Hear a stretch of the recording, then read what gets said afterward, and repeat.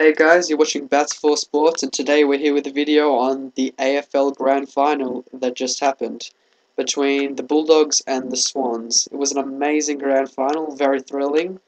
The Bulldogs were massive underdogs, quite literally. They were able to defy the odds, overcome so many challenges and injuries, and they also broke a number of records, which I'll be talking about.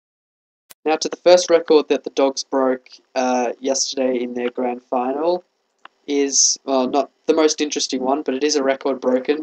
They had the most sons playing in the grand final of fathers who had previously played. There were 10, who were Tom Liberatore, Lockie Hunter, Liam Picken, Zane Cordy, Josh Dunkley, Tory Dixon, Dan Hanbury, Josh Kennedy, Nick Smith, and Tom Mitchell. All of those players had fathers that played AFL. In fact, the combined games of those 10 fathers were 1,449 games. Of these fathers, Josh Kennedy's dad, John Kennedy, was the only one to win a grand final. Liam Picken's father, Billy Picken, played in 5 grand finals but did not win any of them. And Andrew Dunkley, who is Josh Dunkley's father, played for the Swans, but they lost in the 1996 grand final. Another funny thing about this is that Andrew Dunkley, who is Josh Dunkley's father, played for the Sydney Swans, and Matt Hanbury, who's Dan Hanbury's father, played 32 matches for the Western Bulldogs, which means that they're playing for the opposite club than their father played for.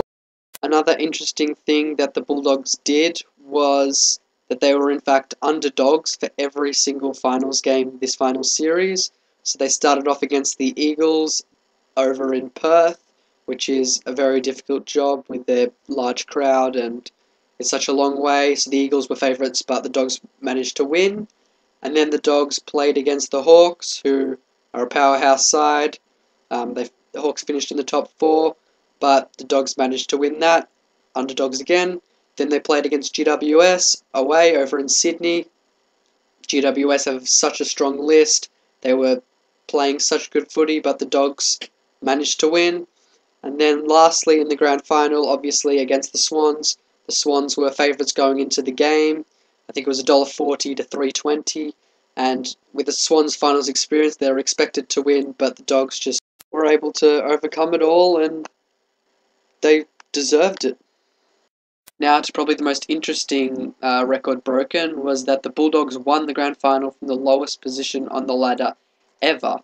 The previous record was, well, it's debated whether one of them actually counts, but in 1900, Melbourne finished 6th on the ladder, and they won the grand final. However, the final series was a bit different to it was now, and as a result of Melbourne winning from 6th, they changed it to give higher teams more of an advantage. So if that counts or not, then that was the record.